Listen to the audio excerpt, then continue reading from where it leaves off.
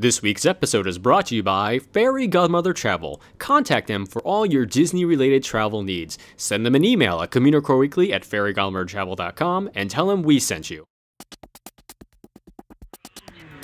Communicore Weekly. Come on and get geeky with 5 around boats and 5-legged goats. Communicore Weekly. You might get some freaking.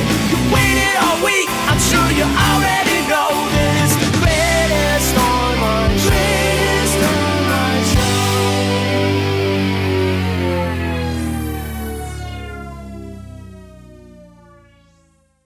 Hello, and welcome to Communicore Weekly, the greatest online show and home of the world's first pair of independently born identical twins. I'm George. And I'm Jeff. And I'm totally obsessed with going on Periscope lately, George. Yeah, I know. It's weird. I'm always on the Periscope. It's like this weird voyeuristic thing. You want people to watch you. Yeah, but it's watch me like do reverse random voyeurism. stuff, like eat macaroni. Yeah. or Wait wash for the me. dishes. You know, you've done that several times. I have, and people watch. It's really weird. Yeah, yeah. What's fun is, though, when I get online and put the phone near the mic when we're on Skype and there's that 4-second delay. It really just It's messes really with bizarre for me, but people seem to enjoy it. They really seem to enjoy it. But I usually Periscope when I'm in the park, so that's a good reason to follow me if you listen to the show. You can definitely. You can see live stuff from the parks, and we can interact and have a good time together. I can take you on rides. Ooh. Even you, George. Ooh. Well, see, but sometimes I'm like asleep when you're at Disneyland. That's true. That's true, because there is that time difference, and you're also older than me, so you go to sleep a little bit later. Yeah, and all that's it's just a mess. Yeah. It's still a big mess. That's okay. Wait till I see a Dragon Con. That's true. That's true. You're going to punch me right in the guts. Anyway, before I get hurt anymore, let's go to the history segment. It's time for Disney History.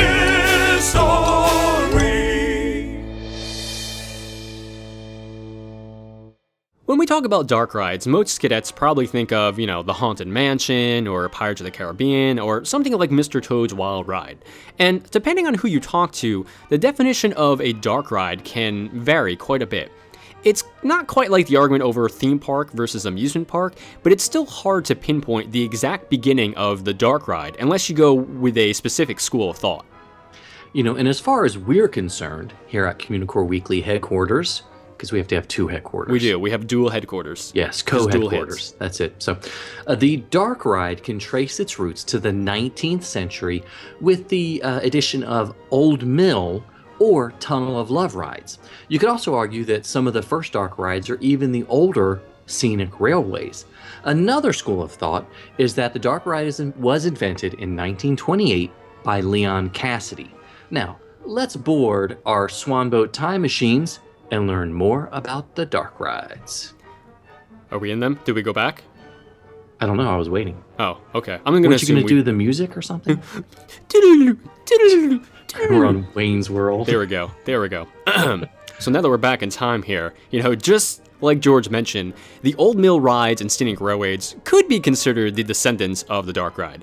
In the latter part of the 19th century, we started to see Old Mills and Tunnel of Loves. They started popping up alongside gravity railroads. And there isn't an exact date for when Old Mill rides started to become popular, but in 1886, LaMarcus Thompson patented a design for a coaster he built at Coney Island that had dark tunnels with painted scenery. And scenic railways would become extremely popular in the next few decades at amusement parks across the United States. Okay, so a scenic railway was a gravity coaster. It's one in which the riders would ascend to a high platform, and it held a car with benches. They would then ride down a series of hills or bumps. Then the cars would repeat the journey in the opposite direction. Thompson faced very stiff competition after the debut of his first switchback railroad, as they were called. And instead of creating higher and faster drops, he decided to add tunnels with lights and scenery, which were usually painted flats or, like fake rock formations. The Great Depression would actually spell the end of the golden age of coasters, and there wouldn't be a revival until 1972. But more about that in a future episode. And if you're from the future, I hope you enjoyed that one.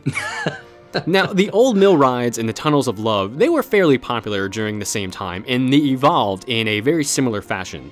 Some of the earliest incarnations were just two-person boats that floated through dark tunnels or passages, and sometimes they were called river caves due to the very obvious theme.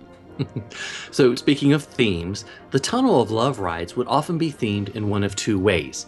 Either a darker and romantic, or usually just dark, a ride that allowed the couple to cuddle, or a spooky version that I would never ride that would offer an opportunity for the couple to hold on to each other during, well, that's a good reason to ride a scary ride. Right? Yeah, okay, so the couples would then hold on to each other during the ride. And the popularity of these rides were pretty high during the late 19th century, due more to the social stigmas about unmarried couples not having any physical contact in public. The river cave rides would have, more theming, including some animatronic-like figures that would tell the stories of myths and legends or display scenes of other cultures around the world. So, these figures would be known as stunts in the amusement industry. And they had lots of styrofoam staglamites and stacolites. I always say them wrong. But the things hanging from the ceiling of caves and on the bottom of cave floors, those things. But most of these, they lost popularity in the 1950s as thrill rides kind of came into vogue. So the old mill-style rides were originally made out of wood, which would then spring leaks over time. Wood and water don't really mix very well. And they became very expensive operations for a park to maintain, and it leads us to the next type of dark ride, which is usually what most amusement park enthusiasts think of. And it sort of started with the pretzel. So sort of switching my Disney metaphors, Dr. Grant Seeker, can you punch in Bridgeton, New Jersey, 1928? What? Was that a pterodactyl? And an Animal Kingdom reference? I know. 5 points to House Taylor. Anyway, so Leon Cassidy was looking for a cheaper alternative to the more expensive water-based rides, and with his partner, Marvin Rempfer, they hit on an idea. So Leon and Marvin took over the Tumbling Dam Park, which was a trolley park, and they added a merry-go-round, scooters, and a water slide. And they wanted to add an old mill ride, but the cost was prohibitive for the smaller park. So they started playing around with a Dodgem car, which what they called bumper cars back in the day, and eventually they had a dry version in which the Dodgem car followed a single electrical track. The ride debuted as the Firefly, but it wasn't a very popular term or name, seeing as how many amusement parks were quite flammable, if you remember our episode of on Coney Island. I was just going to say, it also wasn't popular amongst Fox executives, so they canceled it shortly afterward. Ooh, I need to go watch it right now. So anyway, okay, no, I guess I'm going to watch that tonight. So, okay. So, can't go with Firefly, not a good choice. So the name was changed to The Pretzel after a patron remarked that he felt like he'd been bent into a pretzel after riding. An industry was born when Cassidy and Rempfer started the Pretzel Amusement Ride Company, very original name, guys, and began building pretzel rides for other amusement parks and fairs. The cars were designed to resemble the Model A Fords and had a 40-pound iron pretzel on the front to keep the cars from jumping the track. Was it salted or unsalted? Well, it depends, I guess, on how fast it went. Oh, okay. Fair the enough. more salt would add more weight. I figured. Okay. So the pretzel ride that was produced beginning in 1929 would have 5 cars, 350 feet of track, and offered a 1.5-minute ride. The cost was $1,200, which in today's terms is about $17,000. So as the popularity grew, they offered different versions, including double-decker rides and including a chain lift. They also offered different themes as well, included the Haunted House, the Gold Nugget, Spookorama, Pirate's Den, Arabian Nights, Winter Wonderland, Orient Express, and one called A Laugh in the Dark with spinning cars. So one of the innovations, the next innovations for the pretzel, or the Laugh in the Dark type rides, was the addition of a hinged bar system that the car would then ride over. This would activate a stunt. It's like something that would pop out of a barrel or from behind a flat, design. The stunts would gain popularity since they were easily added to existing Laugh in the Dark rides. Eventually, we would see skeletons, spear-wielding savages, and anything else that matched the theme of the ride. Animated Display Creators was a company known for making lifelike displays for stores. They would begin creating more ghoulish stunts. So dark rides would continue with more pirates and jungle themes in the late 1960s and 70s, but the biggest change would be with the debut of Disneyland in 1955. Peter Pan's Flight, Mr. Toad's Wild Ride, and Snow White's Scary Adventures, they added a more theatrical sense and scenes to the classic dark ride formula. And there was also a level of quality with the artistry that hadn't been seen before. And of course, the opening of Pirates of the Caribbean and the Haunted Mansion basically signaled a brand new direction for the entire industry. So Pirates really took advantage of a lot of the pirate-themed dark rides that had come before. Of course, with the addition of Mark Davis's brilliant character sketches to add another dimension. Pirates is still thought of, though, as the evolution of the earlier Old Mill and River cave rides. Not many attractions today, though, can duplicate the scope and artistry of Pirates of the Caribbean. The Haunted Mansion really is a direct descendant of the Laugh in the Dark rides, but again on a scale that only a Hollywood company can recreate. The final graveyard scene actually offers the pop-up ghosts rather than the simple animatronic displays that harken back to the 40s and 50s. And of course, the mansion as a whole, with its elaborate Pepper's ghosts and special effects, is still a masterpiece that has never quite been surpassed yet. So when you talk about dark rides, most people think of Mr. Toad's Wild Ride or a Laugh in the Dark type haunted house. But really, almost any ride that's enclosed in a building can be considered a dark ride. It's a Small World, Spaceship Earth, The Seas with Nemo and Friends, Test Track, and even the amazing and incredible Grand Fiesta Tour are all dark rides. But you can also have dark coasters like Space Mountain, Rock and Roller Coaster, Flight of Fear, and Mystery Mine. Toy Story Mania and the Ghost Blasters type attractions that you see at Knott's Camp Snoopy are examples of interactive dark rides. Now, dark rides at theme and amusement parks have evolved over the past 100 years to include, some of the most groundbreaking and iconic rides. And, there's still a handful of older Laugh in the Dark and pretzel rides still out there, so you can still experience them today, including the Spookorama at Dino's Wonder Wheel Park in Coney Island. And actually, I think there's a few on Santa Monica Pier as well. Oh, that's exciting. So there's got to be one near you. There has to be. There absolutely has to be. Especially with a lot of fairs and amusements or, traveling fairs or state fairs. The Orange County Fair, actually, which takes place right by my house and is starting very soon, they actually have like 2 or 3 dark rides. I know they're super old, too. So that might be kind of cool to see. But we would love to know what you guys think about dark rides. What do you think is the original dark ride, or do you have a favorite dark ride? Give us a call on the Communicore Weekly Goat line at 424-785-4628. That's 424-785-GOAT. He's a nerd, he's a geek, but we all like to hear him speak. So listen up to the words from his speech. It's George's Book of the Week. Okay, so I've got 3 books this week, and no, this is not going to be a 72-minute segment, Jeff, so don't worry. 3 books, all from the Disney Pixar film Inside Out. The books just sort of showed up at my house, so I was like, I got to review them. And they are kind of all for kids, which is okay, though, So Perfect the first... for George reading level. Because I can read them quick and look at the photos. I like them. Okay, so the first book is a picture book. It's called Inside Out, Sadly Ever After, by Elise Allen, illustrated by Daniel Holland. Sadly Ever After is a picture book, meaning that it's geared towards kids around the 1st grade that are starting to read books on their own, as well as for parents and caregivers that are starting to read to their younger kids. Sadly Ever After, I feel funny saying that, and you're like, oh, well, sadly. Sadly Ever After is a gorgeous book, which it should be, since Holland, the illustrator, was the set art director for the film. So it really has that feel of the movie. Sadly Ever After is the story of the emotions from the film with a focus on sadness. And the other emotions really want sadness to feel something other than, sadness. They recall some of their favorite memories of Riley, and with each memory, the different emotions give their spin on the memory to show how they each saw it differently. Each one starts out with a happy memory from Joy, and then each of the feelings describes how it really happened to them.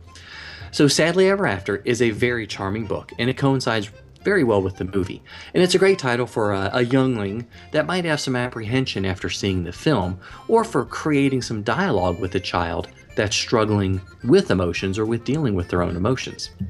The next book is called Inside Out, the read-along storybook and CD. This one, again, is geared to 6 to 8-year-olds, or 68-year-olds, that's fine, and is basically a retelling of the story with a CD included. And kids, CDs are flat, shiny discs that are sort of like iTunes, So that you can carry it's around. a Frisbee. It's a Frisbee that you can listen to.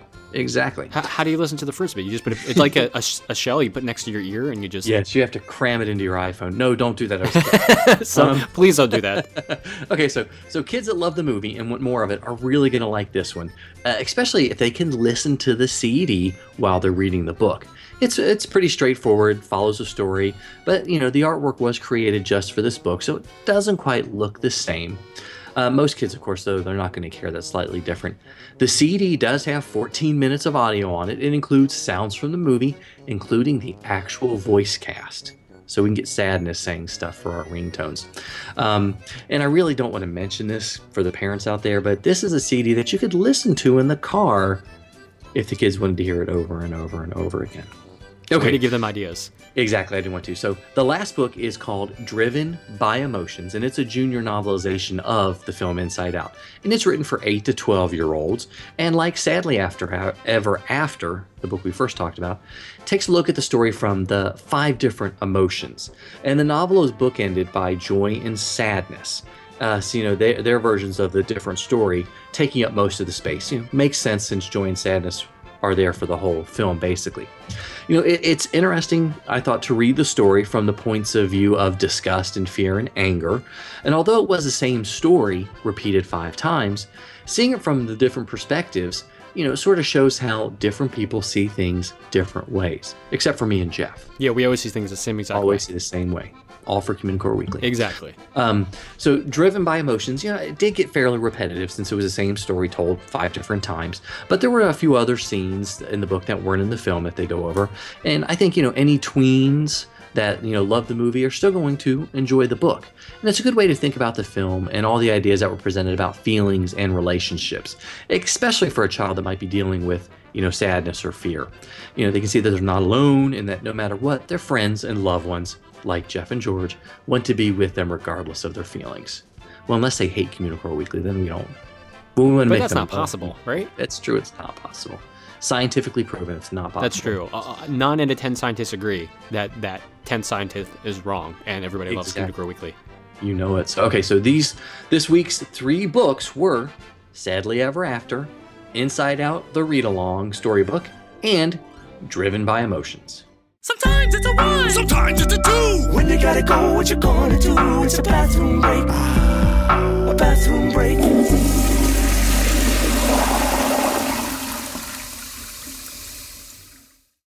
You guys, we have gotten a lot of emails from people about flushing on your own terms ever since we initially started talking about it. And it's really awesome, I think. Yes. Really cool. We're getting on that t-shirt, I promise. It's going to come eventually. But recently, we got an email from Cadet Kenneth C., who sent along a lovely photo from the Polynesian Resort's main lobby restroom. And what do we see in this photo? Well, we see fantastic rock work on the floors and the walls. We see very flattering lighting, 2 rolls of toilet paper to choose from, these great open spaces in the stall, and most importantly, a manual flush toilet. That's right. Long live the manual flush. You guys can continue flushing on your own terms. You just have to go to very specific restrooms, and we're okay with that. The Communicore Weekly field guide to flushing on your own terms. Coming soon? Maybe? Okay, maybe. Okay. Sometimes you might see it, sometimes you don't. Hey, look, what's that? It's a 5-legged goat. Let's travel back to everyone's favorite full-day park, Disney's Animal Kingdom. And after such a long journey, we're going to take a rest on a lovely bench located in Harambe, in the African section of the park. Now, this bench that I'm speaking of is located near the Harambe Theater, and it's a very nice cement bench, and it's a great way to kick back and relax for a few minutes. But most guests don't even realize they're sitting on a bit of Harambe history, if you will. Written on the bench in these big bold letters, it says, Uhuru, 1961. Now, Uhuru is the Swahili word for freedom. So this bench is actually letting people know that the fictional town of Harambe obtained their freedom in the year 1961. Boom. Swahili lesson for the week, ladies and gentlemen. I thought that was like a Star Trek reference. Well, Lieutenant Uhuru. she's also, yes, the female from Star Trek. But if you actually watch Braveheart in Swahili, my favorite part is where Mel Gibson yells, Yahoo! You have the Swahili edition? Who doesn't? You don't have that? So speaking who probably doesn't have it is this week's winner for the year Nice of segue. A Million or So Limited Time Cadets. Yay! Hooray! Now, this week's prize is a Disneyland prize pack from Fairy Godmother Travel because, as you all know, July is the anniversary month of Disneyland, the 60th anniversary, the Diamond Anniversary. Excuse me. And this week's winner is Scott D. from South Dartmouth, Massachusetts. Oh, that's awesome. Congratulations, Scott. Yes. And hopefully you will, take a photo and send it to us so we can post it on the Facebooks or the Twitters, or Jeff will Periscope you. Exactly. Or something like and that. then be jealous of the prize that you got. Yeah, probably very jealous. And if you want to get in on this action of getting a weekly prize, all you gotta do is email communicoreweekly@gmail.com with your name, your address, of course, we can mail it out to you, and your birthday, at least the month and the day, so that we can send you a pretty cool birthday surprise as well. Heck so yes. just email communicoreweekly@gmail.com and get the prize on. Is that a new catchphrase? Get the prize on? Get the I'm prize not sure on. if that works. It probably doesn't work. Fine. We could do Yeah. treat yourself. Treat yourself was already taken, but we'll steal it. We'll steal it anyway, so okay. Wow. Okay, guys. Well, thank you so much for watching and listening to another episode of Communicore Weekly. Please, if you get a chance, give us a rating and a review on iTunes or leave a comment wherever you watch or listen to the show. We want to hear from you. Yeah, we love those 9 stars. Again, email us at communicoreweekly@gmail.com, not only to enter the contest, but to say, hey, sup, Corey? Sup, Corey. You can also like us on Facebook at facebook.com/CommunicoreWeekly. And follow us on Twitter, Instagram, and now Periscope. I'm at Imaginerding. He's at Jeff Heimbach. And of course, you can always leave us a voicemail on the Communicore Weekly Hotline at 424-785-4628. And you can get some really cool Communicore Weekly t-shirts by visiting communicoreweekly.spreadshirt.com. And of course, if you want your cadet membership card or some stickers or something like that, send a self-addressed stamped envelope to Communicore Weekly, P.O. Box 432, Orange, California 92856. And if you're looking for another way to support Communicore Weekly and making everyone's dreams come true, then head over to patreon.com/Communicore Weekly and see how you can help. For Jeff Heimbach, I'm George Taylor. And for George Taylor, I'm Jeff Heimbach. Thanks so much for listening, guys and gals. We'll see you next time on Communicore Weekly, the greatest online show.